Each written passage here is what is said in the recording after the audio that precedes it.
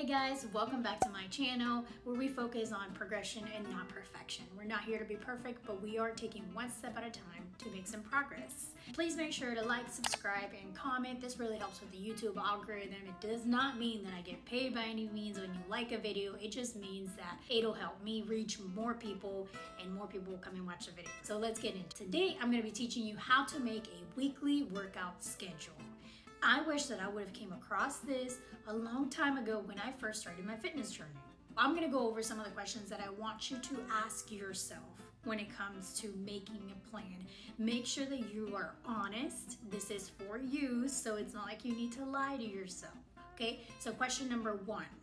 How many days can you work out? Maybe you want to work out 6 days, but maybe you're a busy college student, you're a mom, you work 2 jobs and you don't have 6 days. Then don't put 6 days down. And if you can only go to the gym or work out at home 2 days a week, then that's what you have to put down. We have to be realistic so that we're sticking to a schedule and we're not giving up. Second question that I want you to ask yourself is, how much time can you dedicate within a day? Same thing as the last question that I wanted you to ask yourself. When it comes to time, do you have 30 minutes, 45 minutes? Do you have an hour and a half? How much do you actually have? Not what you want to work out, but maybe a combination of how much you want to work out with how much time you actually have allotted. Be honest. The third question that I want you to ask yourself is, what resources do you have? Do you have access to a gym? Maybe you can't afford a gym membership and you're working out at home. Totally fine. You do not need a gym to be fit. If you are working out at home, do you have resistance bands? Do you have kettlebells, dumbbells? These are the things that I need you to think about. Even if you do have a gym membership, what does your gym have? Think about that. Go to the gym, analyze what machines are available to you so that you can create a plan that's sustainable and achievable. The last thing that I want you to ask yourself, I know it sounds kind of silly, but I love putting it in there, is ask yourself, what workouts do you absolutely love and what workouts you hate? For me, I'll give you an example. I absolutely hate burpees. When you tell me to do a burpee, I'm probably gonna roll my eyes and probably take a bathroom break, and I'm not gonna do it.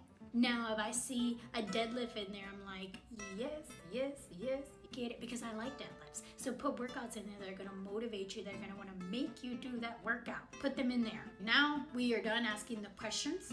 I want to give you some tips when it comes to creating your plan. So things that I want you to keep in mind, right? So first one, keep it simple, girlfriend. I know you see IG, you see all these crazy creative workouts and you're like, oh my God, that's what I wanna try. Let's just step it back. We'll go and start with our compound movements. The exercises that are working out more than one muscle group. What are some examples? Your squats, your deadlifts, your shoulder press, those type of workouts, okay? So keep it simple, use compound exercises. It's gonna go a long way. The biggest thing that I'm gonna say it twice just for you. I'm gonna say it twice just so that we are on the same page. Focus on form, not on weight. Focus on form, not on weight, okay? You might go to the gym with your friend and she or he might be lifting more than you, but I need you to focus on form. Form is more important. I don't want you showing off to your buddy or whatever. Make sure you got that form right. Nobody's watching you at the gym, so just focus on what you're doing. If you're thinking like, wow, I'm lifting this 5 pound, they're gonna think that I'm so weak, like who cares? Nobody's watching you. Do your own workout, what benefits you and what's not gonna injure you. Form over weights. Get that in your head.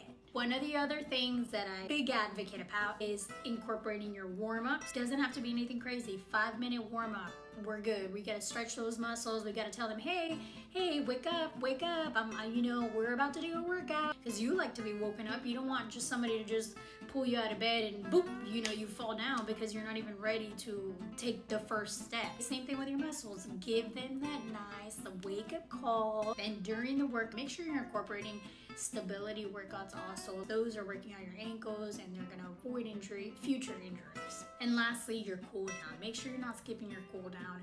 I hear this all the time. Sometimes they're like, well, I only had 50-minute workout. Okay, so then make your actual workout 40 minutes and then 5 minutes for a warm-up, 5 minutes for cool down. Boom, we fixed that. We solved that problem. You see, not that hard, but we can't skip them. They're so important. Our warm-ups are kind of like you're putting your primer before your foundation.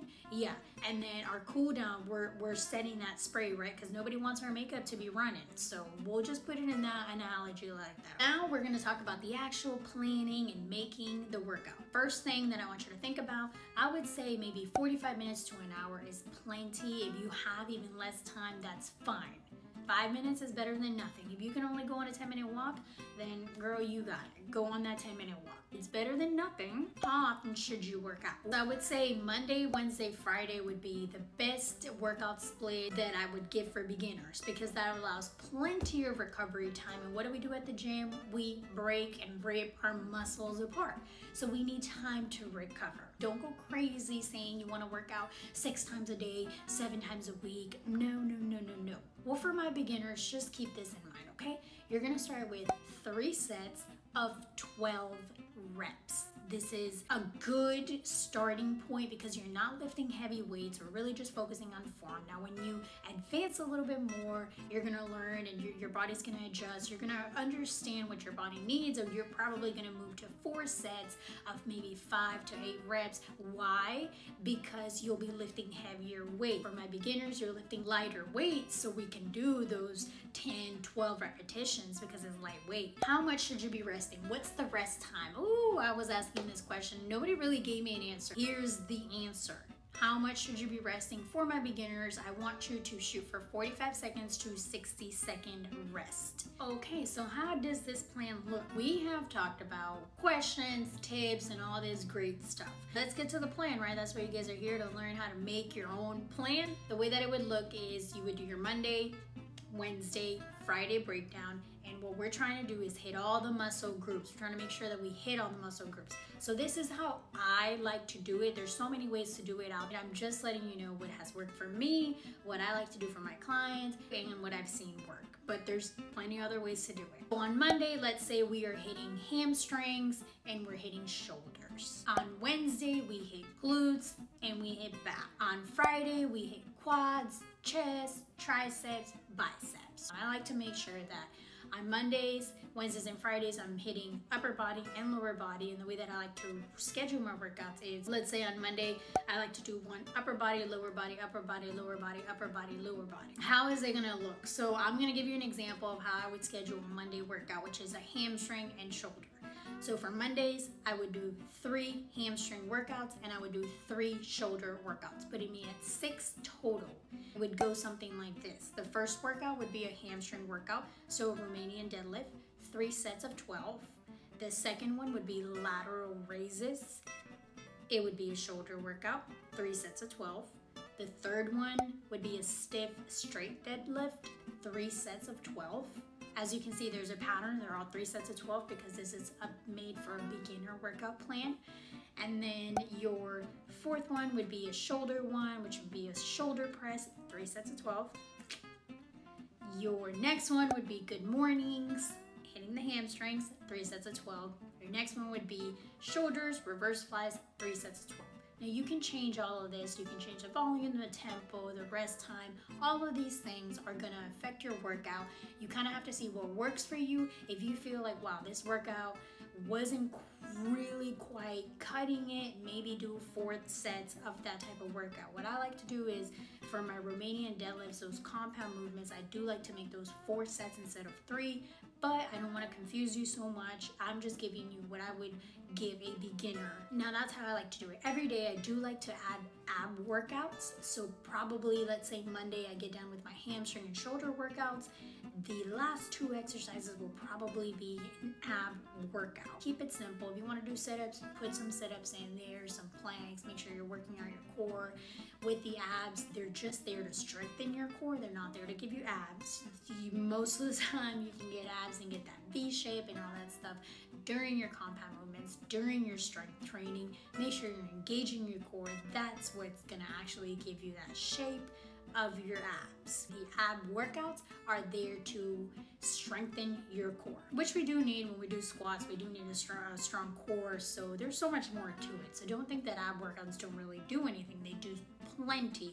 I just don't want you to think that 1,000 sit-ups is gonna give you that Superman six-pack. For weight loss, because I know a lot of people work here for weight loss plan, make sure that you're adding HIIT training. That's gonna be so important. If you have time, make it a 5-day workout split. You could do your Monday, Wednesday, Friday strength training, and then your Tuesdays and Thursdays you could do cardio. By cardio, I mean you could take boxing classes, you can do sprints, you can do jump rope, you can do jumping jacks, jump squats. Make it fun. Exercise should be about fun. Now, is it something that we always want to do? No, but we're adults and we understand that we have to do things that we don't always want to do them. You know, discipline is doing things even when you don't want to. I'm more about making sure that fitness fits into my life in a peaceful way. I don't like to stress, and that's what fitness should be about. It should be relaxing. It should be about something that you do for your health because you enjoy it. Walking does so much for you, so much for your heart, so much for your inner peace, so try it. Don't feel like, oh man, I don't have time for the gym, I don't have time for this. Okay, well, I know you have time for Netflix. Most of you have time for Netflix. So instead of doing that Netflix, go on that walk or take that Netflix with you, put it on the treadmill and watch Netflix as you get those steps in, okay? Do that grandma walk, get those steps in.